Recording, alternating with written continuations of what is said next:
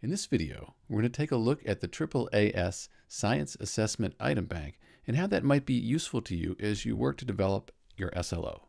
The easiest way to get to the Assessment Item Bank is to type in AAAS Assessment Topics, and that'll bring you to the link directly. You click on that, and then you'll find all of the topics.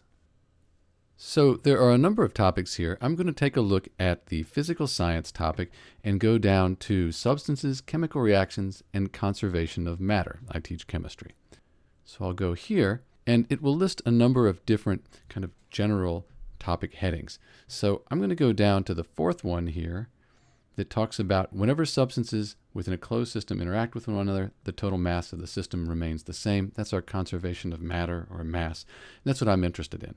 So I'm going to go right to the student performance, and it shows me a number of different items and the number of students that are answering those items correctly. So it's nice because I can compare my students' performance to a national sample. I'm going to go down and click on the fifth one down here. As the thermometer is heated and the level of liquid in the thermometer rises, the mass of the liquid stays the same. Okay, so I click on that, and it takes me to the actual question. So we see the question here, which is saying basically, as this amount of liquid rises up, the mass stays the same, that mass is conserved. You'll note that it also tells us over here on the side some information about the item. The topic tells us the correct answer, just so we can be sure. And then it tells us that choice A, that the mass increases, is a really common idea, a misconception or an alternate conception that students have when asked this question.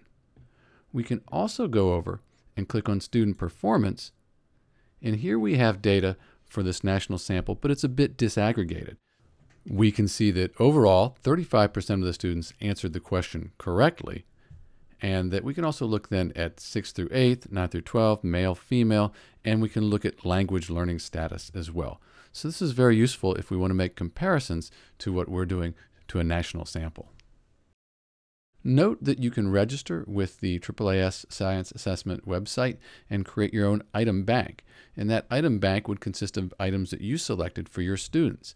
You can then have your students actually take the questions, and it will record their responses, and you can use that in your research.